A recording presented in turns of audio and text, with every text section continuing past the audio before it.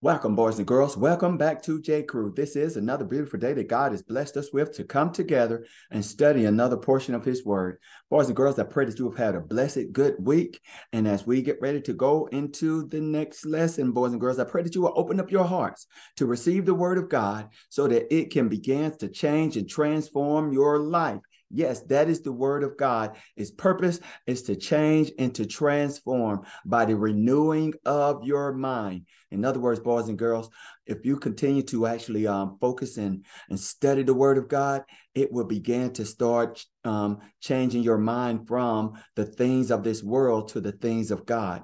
And that is His desire, boys and girls, for us to start thinking differently and not continue to actually conform to the ways of this world, doing the foolish things out there in the world, thinking it's funny and all of those things. No, that is not what God expects as His children, and He has standards for His household, and the standards are in the Word of God. And if you love Him, you will obey His commands. Amen. Amen. So, boys and girls, what we're going to do is we're going to pray and go right into the word for today. Amen. Amen. Let us pray. Father, we thank you. Thank you for your love, your grace, and your mercy. Thank you, dear Lord, for life. Thank you for all of the things that you supply to us, dear Lord, so that we can sustain life here on this earth. We thank you for the food that you bless us with, the clothes that you bless us with, the roof over our heads. We thank you for the schools that you bless us with, dear Lord. We thank you for the wonderful parents that are training and raising up the children, dear Lord. We thank you for all that you have done, all that you are doing, and the future that you hold for each one of us. Bless in a mighty way, dear Lord, as we go into your word. Open up our hearts and minds, dear Lord, that we will actually receive your word as seed planted into our hearts that produces roots and bear much fruit as we go forth, dear Lord, practicing your word, seeing how powerful your word truly is and how it can transform our lives. And not only our lives, but as we let our light so shine, others may see what we do and they too may ask, what must I do to be saved? Lord, we thank you. We love you. We adore you. Bless this time that we have together. In Jesus Christ's name we pray. Amen. So, boys and girls, we're going to pause for a moment and then go right into the word. Amen. Amen. Okay, boys and girls, now we're getting ready to go into the message for today. And as we prepare to go into the message for today, there will be scriptures that we'll be referencing. As a matter of fact, we'll be sharing a story, and the story is coming from Matthew chapter 4. And we're going to be talking about the temptations. Yes, we're going to be talking about the temptations, not the temptations, the group, but the temptations, those things that draw us away from God, that causes us sometimes to sin. Amen. Amen. So, boys and girls, as we start along the way, let us first say this, boys and girls, it takes a lot of nerves to stand up to an enemy. In other words, someone pushing us around, someone tempting us, someone trying to entice us to do certain things that we don't want to do. It takes a lot of nerves to say no. It takes a lot of nerves to say stop it. But here's the thing. When the enemy sees us at our weakest, he will try to push us around and bring us down. He will tempt us with those things that displease God. That is what the enemy does, boys and girls. And who is the enemy? The enemy is the devil. And what he tries to do is he tries to tempt us. And we must have something on the inside, boys and girls, to fight the temptations, or we will lose. If we don't have anything inside to fight the temptations that comes our way, we are going to lose. Like, for example, Adam and Eve, who were tempted to take from the tree, they did not have anything on the inside to fight. And so therefore, guess what happened? They failed. They failed because they did not have what was necessary on the inside to resist the temptations, because Satan is sneaky. He has many schemes, and he wants us to fail to do the things that displease God. And if we don't have something on the inside, then all we have is the flesh, and the flesh is going to obey its sinful nature and do the things that God does not want us to do.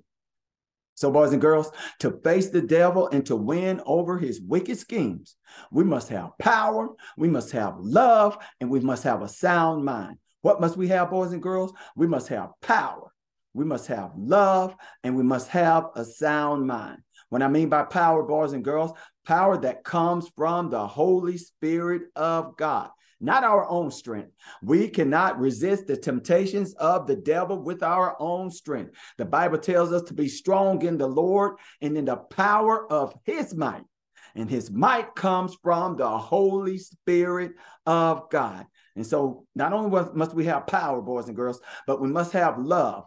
Love for God to obey his commands. God says if we love him, we will obey his commands. But not only must we have power and love, but we must also have a sound mind that's governed by the Holy Spirit and his weapon, which is the word of God. In other words, our minds, boys and girls, but must not be controlled by the sinful nature or our flesh, but must be controlled by the Holy Spirit. And the weapon of the Holy Spirit that helps us to overcome the schemes of the devil is the word of God. So boys and girls, how are we going to overcome the schemes and the wickedness and the sneakiness and the temptations of the devil? By power, by love, and a sound mind. Amen? Amen. And so the lesson today, boys and girls, we're going to be talking about temptations. Yes, Jesus even was tempted. Yes, Jesus was tempted. And because Satan was successful with Adam and Eve, he tried those same tricks. He tried those same tricks, boys and girls. Tried them on Jesus. And what we are going to do is we're going to watch this little video clip to see if he succeeded. Amen. Amen. So enjoy this clip, boys and girls, and pay close attention to what Jesus did in trying to overcome the temptations of the devil. And at the end, we will determine whether he succeeded or not. Amen. Amen. Then Jesus was led by the Spirit into the wilderness to be tempted by the devil. After he fasted 40 days and 40 nights, he was famished. The tempter came and said to him, "If you are the Son of God, command these stones to become bread." But he answered, "It is written, man does not live by bread alone, but by every word that comes from the mouth of God." Then the devil took him to the holy city and had him stand on the highest point of the temple and said to him, "If you are the Son of God, throw yourself down. For it is written, he will command his angels concerning you, and with their hands they will lift you up, so that you will not strike your foot against a stone." Jesus said to him, "Once again, it is written, you are not to put the Lord your God to the test." Again, the devil took him to a very high mountain and showed him all the kingdoms of the world and their grandeur. And he said to him, "I will give you all these things if you will throw yourself to the ground and worship me." Then Jesus said to him, "Go away, Satan, for it is written, you are to worship the Lord your God and serve only him." Then the devil left him, and the angels came and began ministering to his needs.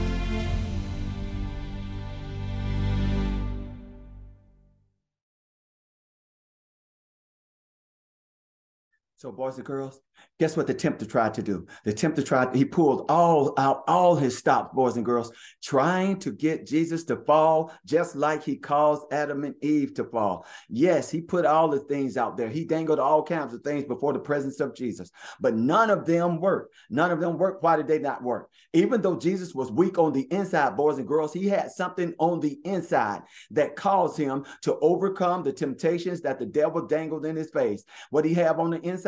He had power, he had love, and he had a sound mind. And what I mean by that, boys and girls, Jesus had power. That means who led Jesus into the wilderness and was with him throughout those 40 days? It was the Holy Spirit of God. So that is the source of his power. The source of Jesus' power was the Holy Spirit. Jesus had love. Who was it that Jesus had determined to obey rather than Satan? It was God. In other words, Jesus loved God, and God said, the word says, if we love God, we will obey his commands.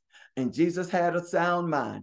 For each temptation, what was it that Jesus responded to the Satan with? It is written. In other words, Jesus used the word of God to actually defend against Satan. He used the word of God. So boys and girls, he had power, he had love, and he had a sound mind. And guess what? Satan lost.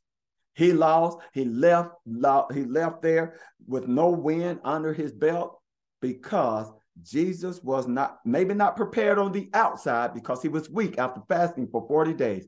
He was ready on the inside. And so it has to be with us, boys and girls, because here's what happened. Let me give you a definition of temptation, boys and girls. A definition of temptation it's coming from James chapter 1, beginning in verse number 14. Let's talk about it for a second. It says, but each of us, when we are tempted when we are dragged away by our own evil desires and enticed. That is what temptation is, boys. We are dragged away by our own evil desires and enticed. And sometimes what happens is that we put ourselves in a situation, and sometimes we are enticed by someone else being used by Satan. But whatever the reason or however it is, boys and girls, we are dragged away. And then what happens, boys and girls, that temptation is now planted into our hearts. It conceives. That means that it is actually in our heart. I really want that. I really want to do that. I really want to try that. I really want to go there. And then eventually, boys and girls, because we're thinking about it over and over again, it gives birth to sin. And guess what? We do it. And when sin is full grown, boys and girls, it gives birth to death. In other words, boys and girls, the tempter, who is Satan, the enemy, he comes to steal, to kill, and to destroy.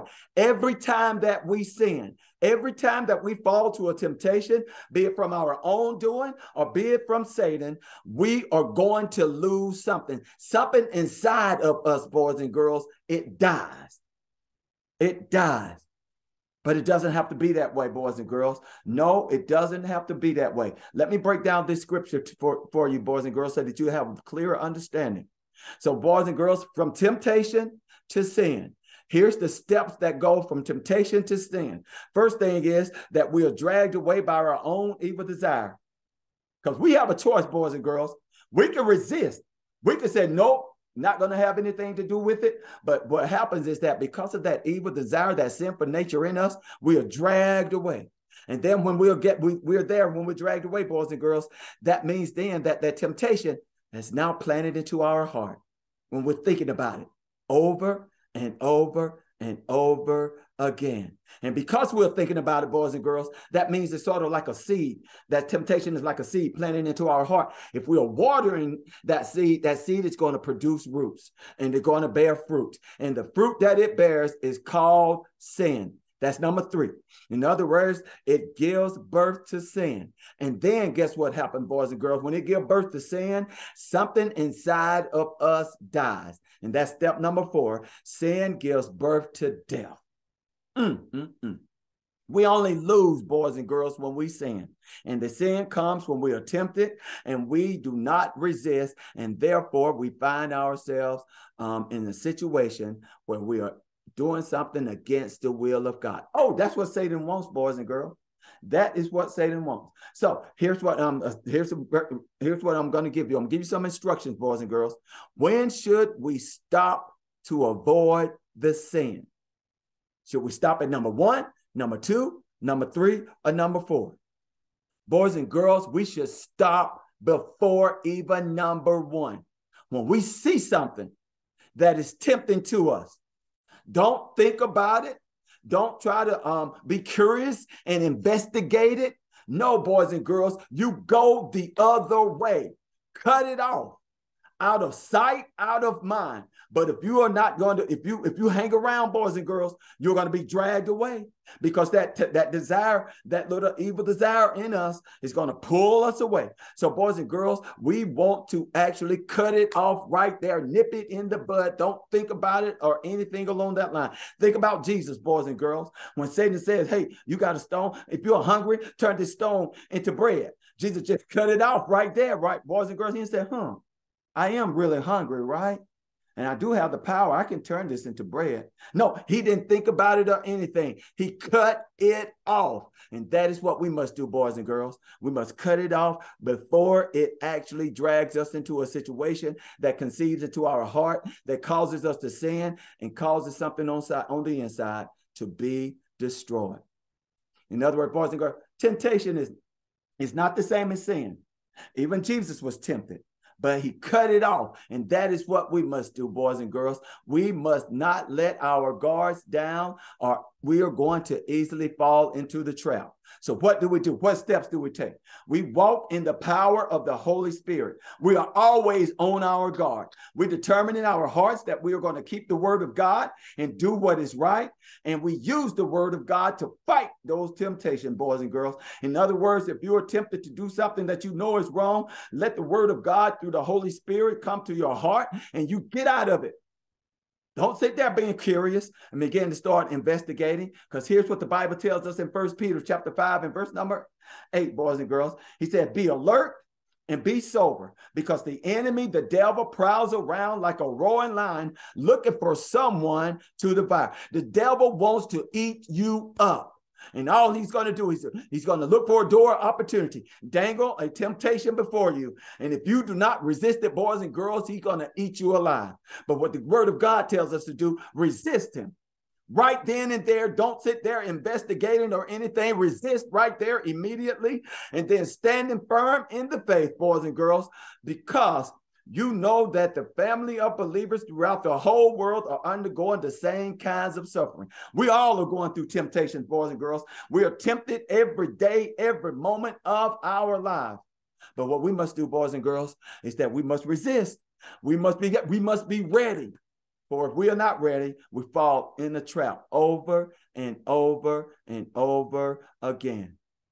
Boys and girls, when I was in the 9th grade, I'm going to share a quick little testimony. One of my favorite candies was Kit Kats. When I was in that, I never had any money, boys and girls. So guess what happened? Because my evil desire, and I had that desire to actually to have a Kit Kat, even when I didn't have money, guess what I did? I stole. Yes, I went and took something that did not belong to me. And so I didn't. And what happened is that first it started with just in my mind that I didn't have any money, but I really was hungry for this Kit Kat. And so what happened then, after that conceived into my heart, I tried to figure out how can I get it. And so what happened is that now it's in my heart.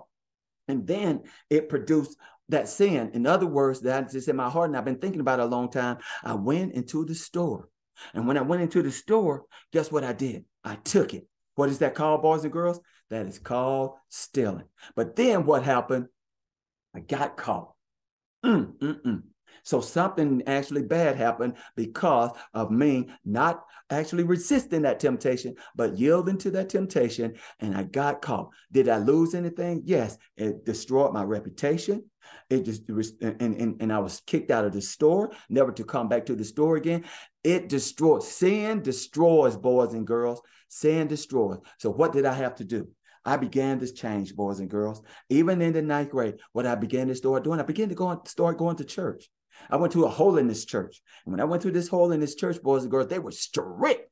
Yes, they were strict, boys and girls. And I definitely didn't want them to know about my past and some of the things that I had done in the past. And so here's what I did, boys and girls. Now that I've fallen in love with God, now that the Holy Spirit is inside of me, and what I did from that point forward, boys and girls, when I was tempted to actually go to the store, tempted to have a Kit Kat or whatnot, instead of me actually going to the store, I resisted right then and there. I said, no, the devil is a liar. If I don't have no money, I'm definitely not going into a store.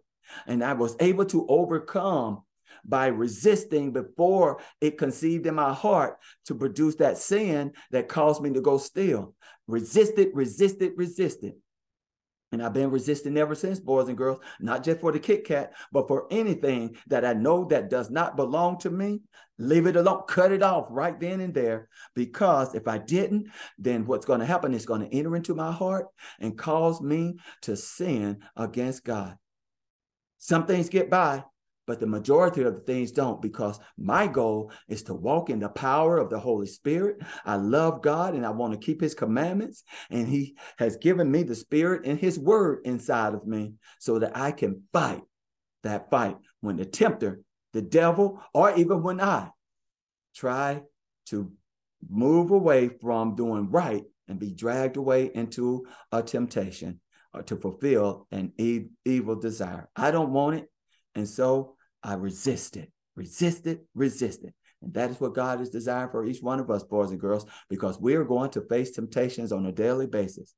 But to overcome, and to receive the victory, we need the Holy Spirit of God. Boys and girls, the Holy Spirit of God, he saved my life.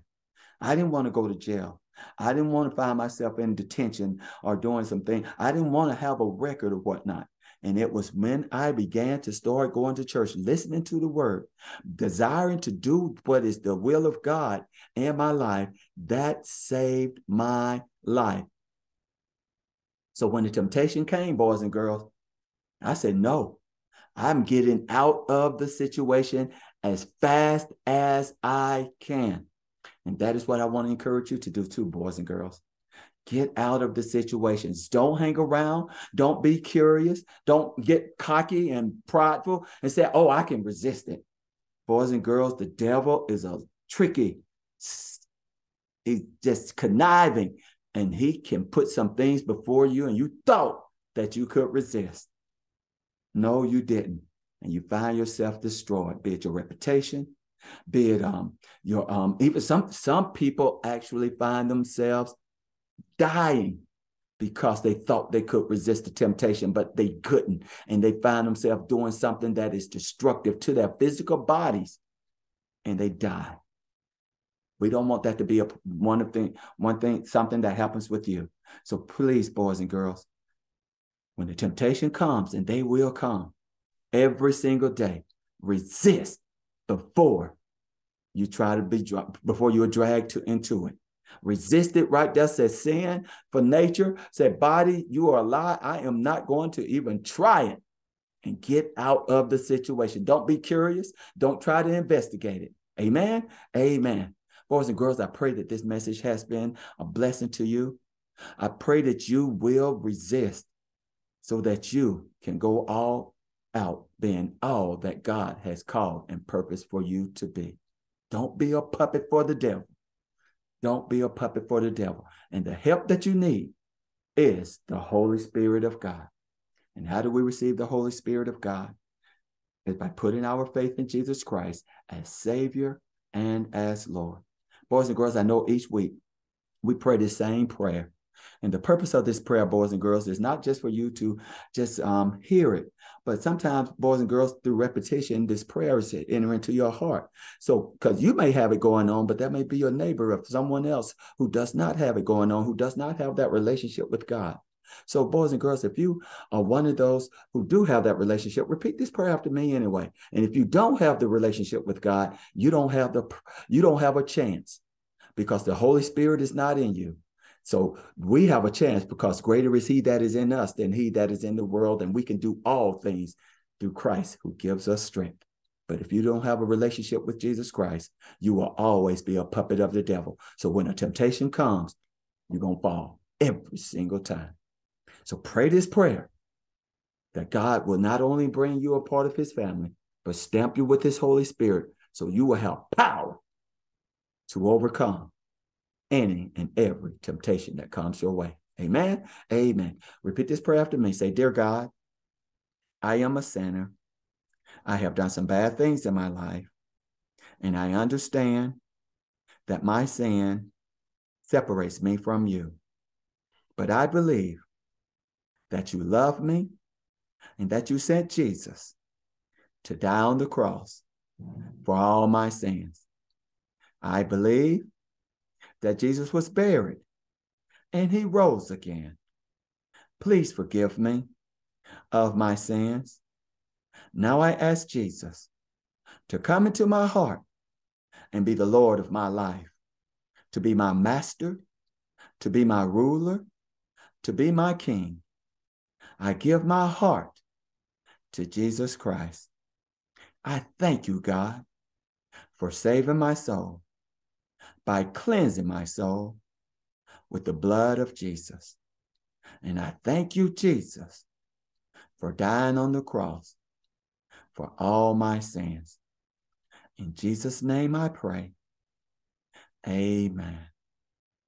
Boys and girls, if you said that prayer with all your heart, you are now a part of the family of God, and you now have stamped in your heart the Holy Spirit of God that gives you that power that you need to say yes to what is right and no to what is wrong, resisting the temptations of the devil and resisting even those temptations that come from our own sinful nature, so that we can be a pleasing vessel unto God, to be used by him to bring others to Jesus Christ. Amen. Amen. Boys and girls, God bless you. May God keep you, and may you continue to strive, walking in the Holy Spirit and being ready for each and every temptation that comes your way. Amen. Amen.